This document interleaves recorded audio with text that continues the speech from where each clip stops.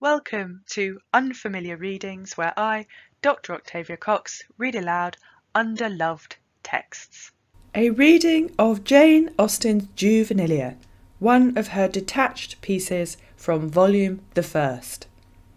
A beautiful description of the different effects of sensibility on different minds, written in about 1793. I am but just returned from Melissa's bedside, and in my life, though it has been a pretty long one, and I have, during the course of it, been at many bedsides, I never saw so affecting an object as she exhibits. She lies wrapped in a book muslin bedgown, a chambre gauze shift, and a French net nightcap. Sir William is constantly at her bedside. The only repose he takes is on the sofa in the drawing-room, where, for 5 minutes every fortnight, he remains in an imperfect slumber, starting up every moment and exclaiming, "Oh, Melissa! Ah, Melissa!"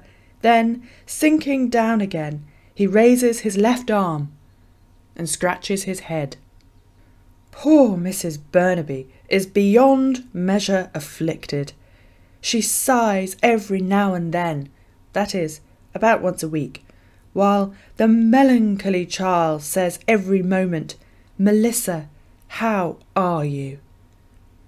The lovely sisters are much to be pitied.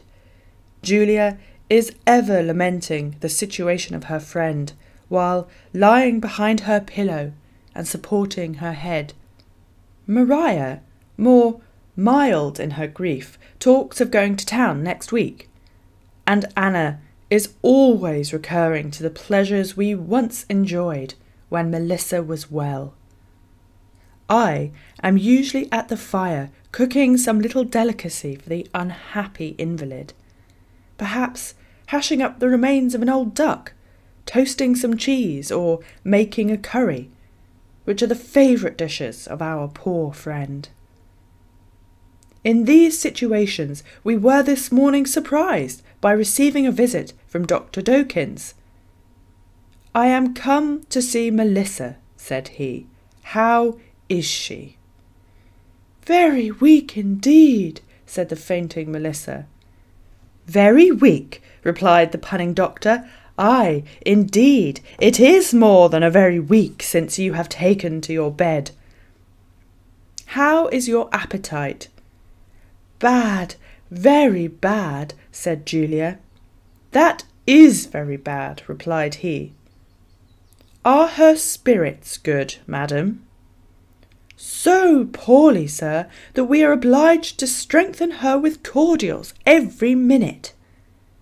"Well, then, she receives spirits from you being with her." "Does she sleep?" "Scarcely ever." "And ever scarcely, I suppose, when she does. Poor thing!" "Does she think of dying?" "She has not strength to think at all." "Nay, then, she cannot think to have strength." A reading of Jane Austen's Juvenilian piece, a beautiful description of the different effects of sensibility on different minds, written in about 1793.